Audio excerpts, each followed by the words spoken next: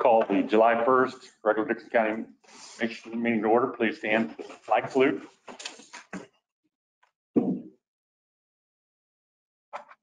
I pledge allegiance to the flag of the United States of America and to the republic for which it stands, one nation, under God, indivisible, with liberty and justice for all.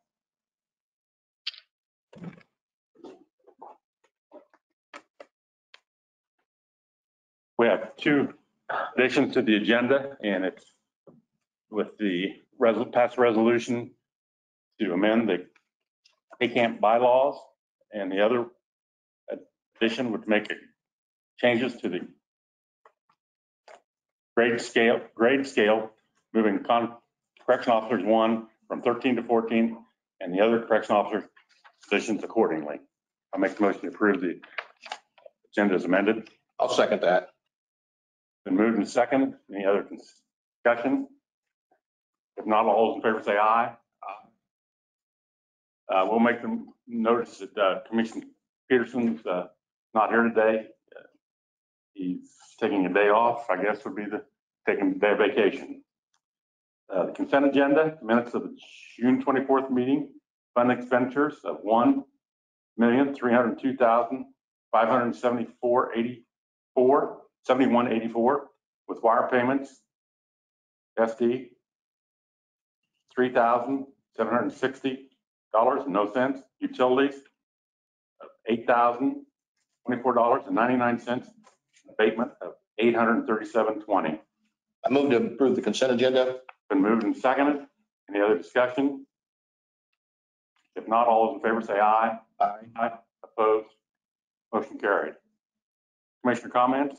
Ron? I did spend a little time yesterday with Trevor Witt from the City Commission here in Abilene, just to get familiar with who he was, and he didn't know who I was, so we basically got to introduce ourselves and talk about things that we're interested in our communities. Both of us obviously are interested in our communities and to help our communities. He's looking forward to working with the county, and county obviously is looking forward to working with the city. So I appreciated the visit we had yesterday, and I think we'll get a lot out of it.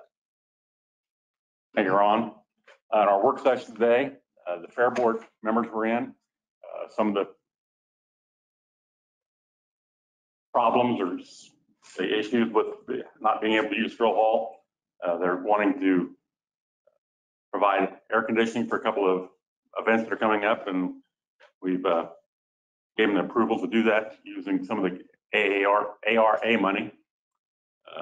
Cindy McDonald was in from the district court, spoke about they're under budget so far this year, some of the challenges and being out of Drill Hall, which they like some of it and some of it's not so good.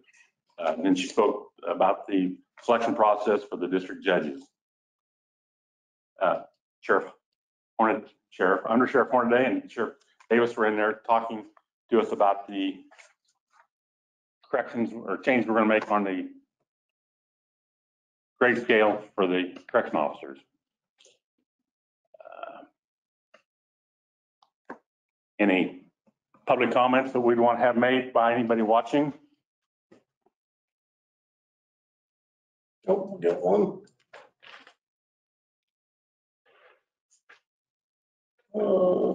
Rhonda? Yeah, let's see. If I can, We're having trouble getting you on here, Rhonda. I think she's on. Yep. You might have to unmute your side. When it looks like she's muted.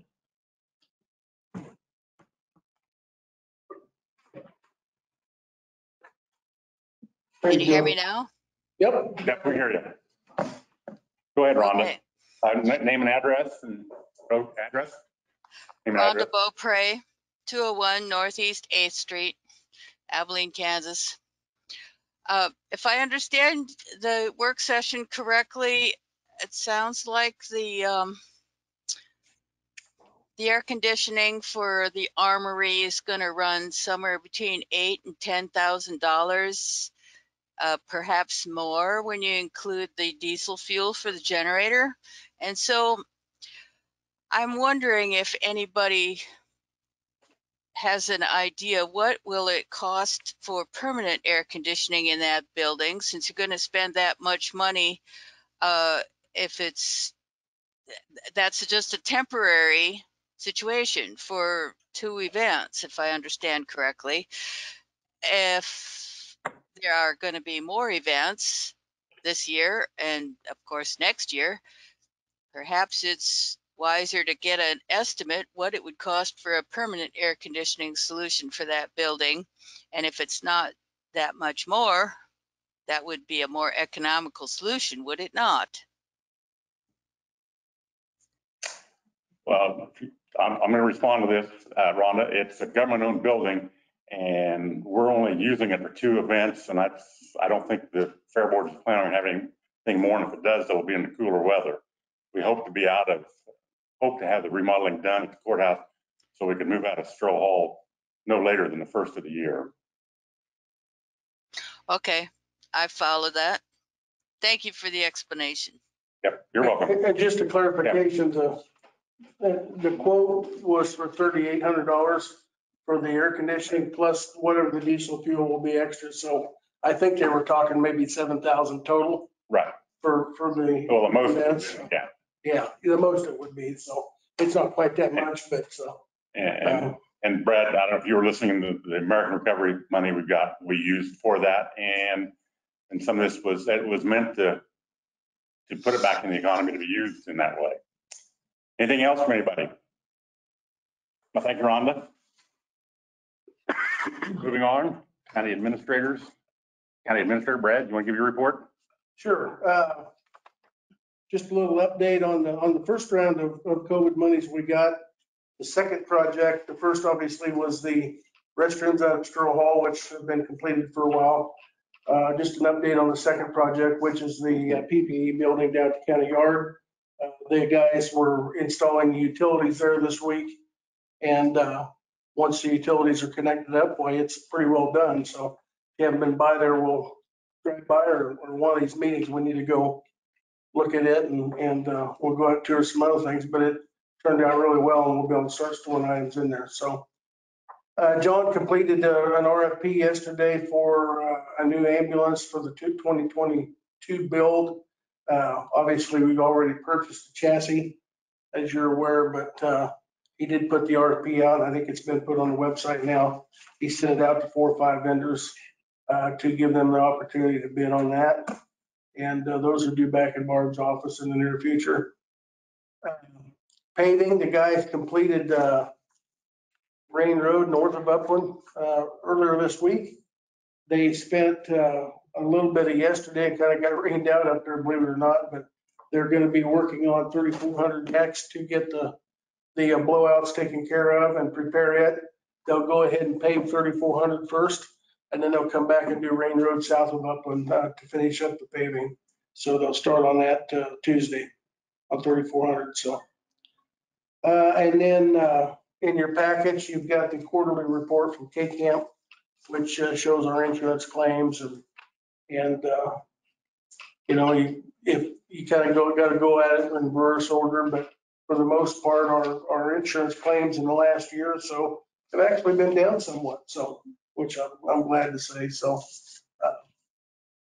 hopefully we continue in that trend. And I will say a couple of them we've had been act of God. So, lightning damage and things and stuff that we really have no control over. So that stuff happens. The last thing I've got is a reminder that the staff barbecue, appreciation barbecues tomorrow from 11:30 to 1:30 on the east end of the Civic Center. And we encourage you guys to come to that. So that's all I've got. Any questions, Ron? No questions. Doug? I have nothing, thank you. We have no notice of communications. We do have one resolution. That is to consideration of resolution to approve the amended K-Camp bylaws. This is an update to K-Camp's bylaws. They provided all the documentation to us. I looked through the changes. There's 2 agreements there that agree to that both need your signature after the resolution too.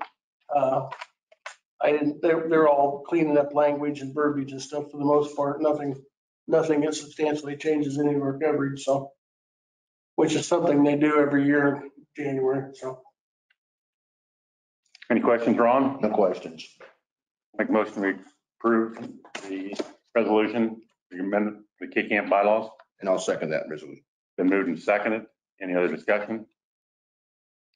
If not, all those in favor say aye. Aye. Aye. Opposed? I'll sign these later, Barb, but, If you sign them, I'll change the name. Okay, When we submit it. I've got Lynn's name on there. Yep. I can change that. I'll sign them here after we get done here then.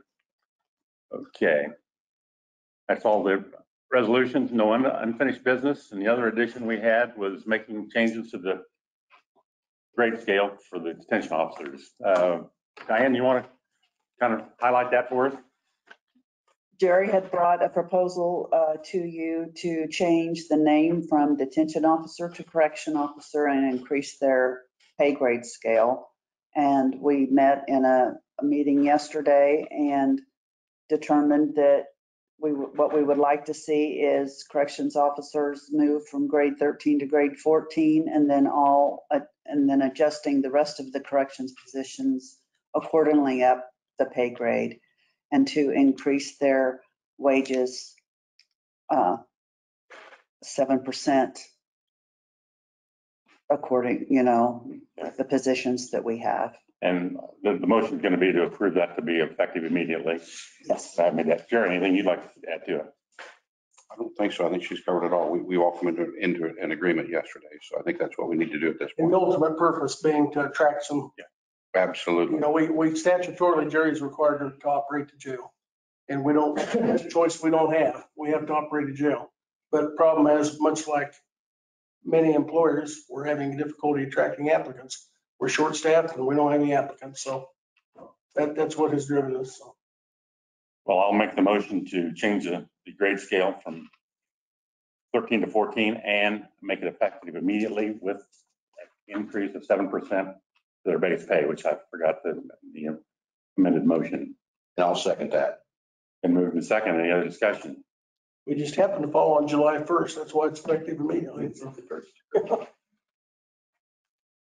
If no other questions, all in favor say aye. Aye. Aye. Opposed? Motion carried. Anything else come before the commission today? Didn't beat a record here. We're, 11 minutes. I'll accept the motion to adjourn. I'll second that. So moved. All in favor say aye. Aye. Opposed? Motion carried. And adjourn.